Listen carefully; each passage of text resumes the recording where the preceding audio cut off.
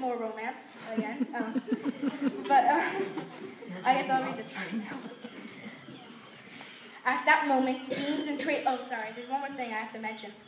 During this age, the dragons developed this tournament called the Tournament of Kings. And this is a part explaining the Tournament of Kings. At that moment, games and trading posts were opening. The Tournament of Kings wasn't just a competition. It was a massive market and carnival. I have a friend in the Purple Tribe, said White Lizard. He should have a store here, and he can help us find this purple dray we're looking for. He usually sets his shop up towards the west side of the Sun Woods. They followed a narrow dirt path, passing many things. Blue and a group of blue dragons were having a prey eating contest. There were fish bones scattered everywhere. The group also passed a jewelry store, a teeth sharpener, and one of the tournaments. The Tournament of Kings was complicated, but Treepalm had slowly learned how it worked from one of the older members of the Green Tribe. There were several competitions, and the victors were chosen by judges called the Shazar. There was one Shazar for each tournament, and that judge specialized in each event. But there was also a head Shazar who served as a judge for every tournament. Frogleaf was the head Shazar. 10 different dragons participated in the Tournament of Kings every year, each competing in all of the events. At each event, the Shazar picked the 5 worst competitors, and the head Shazar chose the 5 best. The dragon who did the worst received 1 point. The top dragon earned 10 points. The dragon with the most points at the end of the tournaments was named Dragon King for the year and was rewarded with an enormous pile of prey. The first event that Treepalm and his friends witnessed was the battle tournament. There were 2 large pedestals, one for the battle Shazar and one for the head Shazar. Frogleaf, thought Treepalm. He hadn't seen his mentor for quite a while. That stump, said Beasting, pointing at the battle Shazar, a scrawny yellow draw. He's my cousin. Kind of an awkward little fellow. Dragons of various colors watched the event, even a few young Dracos alongside their parents. The battle tournament was one of the most challenging events. There was a large board that listed the names of the 10 participating dragons. Honeytree, Frost Beetle, Stormblaze, Mormus, Street Egg, Huge Flint, Firestopper, Snow Eye, Spalgrim, and Rage. That's the end of that part.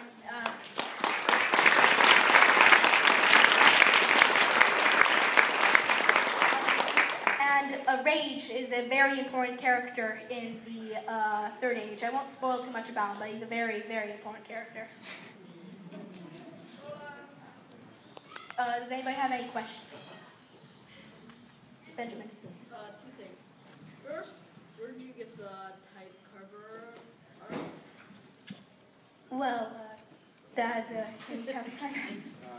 Luke's mom found that online. You can buy the art, and we bought it and used it for the cover of the book. Oh. And what page were you reading?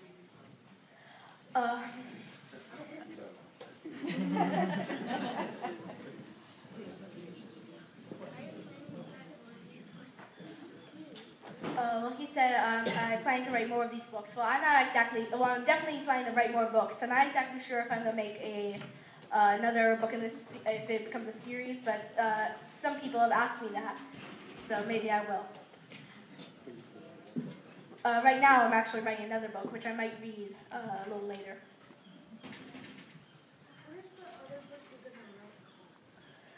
The other book I'm writing right now is called Griffin Blade and the Bronze Finger. This is all I have of it right now.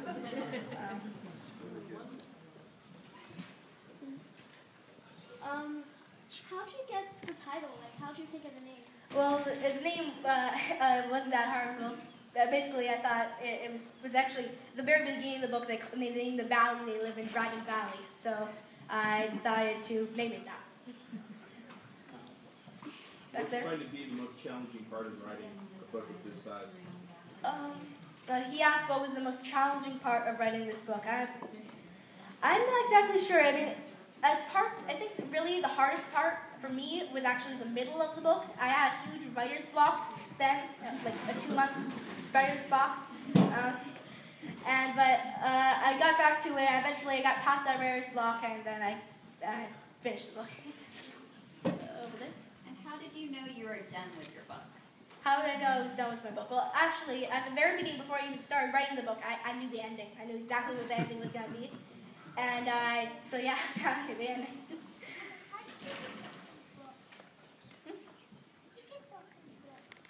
How did I get the whole book? Yeah, she's asking how did you get the whole book? Like, How did I make it? no, how did you like ship all the books over here? Oh. How do we ship the books? It's kind of a complicated answer. There's a place online, if you go to Amazon.com, and sell lots of books. They also let people publish their own books, and they help print them for you, and they send it to you. Over here. So you write it freehand in a journal. I'm surprised you don't do it on a computer. Yeah, well, I'm actually way faster at writing it longhand than actually doing it on the computer. And so I actually started out when I was really young. I didn't really have a computer even with me at the time, so I just started writing it, and I kept writing it that way. There's 3 whole journals of it. Are you ever going to switch over to like, computer? Because it's so much cheaper. Soon, I'm sure. What advice would you give to other kids here that think they might want to write as well? Well, like my dad said, you have to read a lot, a lot. I read at least a book a week, so. And also you just have to have a really good idea of what you want to do, and then you just try to complete it. If you can, that's great. Is there any plans, you mentioned Amazon.com, any plans to have an ebook version? Actually, there, I think, is an ebook version already. Already? Also, there's a Kindle and Nook version. Right past there. Me or was Lori pointing to us? It's right here. Okay. Yes, it's a chapter book. There are 30 pages. I'm sorry, 30 chapters. Any more questions? Oh. Okay. Yeah, out of all those books you've read, do you have a favorite or a favorite author? Actually, I have 3 favorite authors. Christopher Paolini, the author of the Aragon series, J.R.R. Tolkien, and a man named D.J. Macphail, who wrote these books about called Pendragon. They're about this boy who travels to different dimensions. Pretty cool. Oh, and yes. Not really. Over there. I have a comment first. You're an inspiration. Then second, do you have a website or do you have a plan for Yes, your own? I do have a website. It's dragonvalley.com, but there's a dash between the dragon and the valley. Someone had already taken dragonvalley.com. I think it's a valley in China. But I think it actually is. But Is there a fan club section in there? well, it's not really a fan club, but No, I said a fan club section in there. not really a fan club section, no. But Okay. not yet. Comments on his website. And you also can get the book at whynotbooks.com. We can also get the book. Any more questions? Oh, there. Some organizations and authors do a Facebook page where people can communicate things about the author's work. For example, Lori King, who is a mystery writer who lives in Watsonville. Are you and your family planning a Facebook page where people could discuss your books? This might be Because very I'm sure you'll be writing more. actually. The question is Luke going to have a Facebook page? I have a Facebook page where I've been promoting the book. People have been responding a lot. I think maybe when he gets a little older, maybe. Okay. Well, I think the book could have a Facebook The book, you're right, that's true. I should have done that. We might do that. Okay, any other questions? Are you planning on visiting any other libraries or towns? Are we planning on visiting any other libraries or towns? I hope I can someday. Hopefully, maybe. We'll see what happens with this. Anyone else have any other questions? Okay, we really, really do appreciate everyone showing up. I thought it might be fun. Well, do you want to do that or not? Can we just let people find it? No, that's just people. Okay, he wants to read just the first 2 paragraphs of his next book that he started. That is really, really fun and good. So that'll be kind of fun. A little teaser for the next book.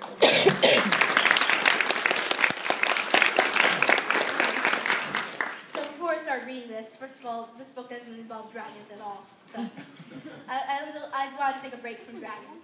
And another thing that probably should be noted, the main character of this book is a bad guy. but he's a good-hearted bad guy. Anyway, I'm pretty sure the book's going to be called Griffin Blade and the Bronze Finger. So this is the beginning of chapter 1. Griffin heard shouts coming from the other room. Last, he muttered. In his hands he held the Hayamahu jewel, a priceless emerald that he had just stolen. 5 Imperial guards rushed into the room. They wore polished iron plate armor and carried blue shields with the crest of the Imperial Guards. An orange lion, its mouth pulled back in a snarl. Griffin put the jewel in his leather pouch and took out his crossbow. He had only 2 bolts remaining. Last, he said again. He shot the closest guard in the thigh and quickly shot another in the shoulder. All he had left was a throwing knife. He threw one high onto the wall, and it buried itself into it. Griffin then took his rope from his pack, tied it in a loop, and threw it at the knife. He aimed perfectly. Griffin then climbed onto the rope until he reached the top. He threw another knife just below a window. Holding on with his legs, he tied the other side of the rope into a loop and threw it at the other knife. His aim again was true, and it went through around the knife. Griffin had done it all in about 10 seconds. He strode across the rope as he would on the ground, as the guards washed their mouths open. Once Griffin reached the open window, he turned around, faced the guards, and winked. He didn't see anything. He then dropped to the ground below.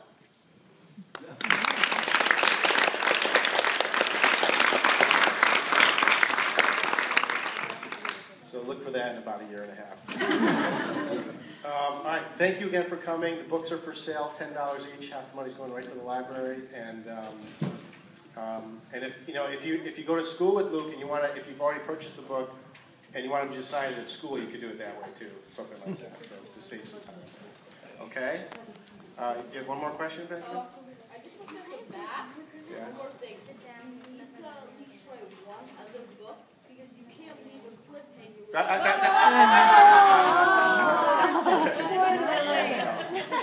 Start to spoil the end. Yeah, don't read the first line, the last line first. That's probably not a way to do it. Yeah. Anyway, there is a glossary in the back though, and there's a map. It's a lot of fun. But anyway, thank you for coming. I really appreciate it.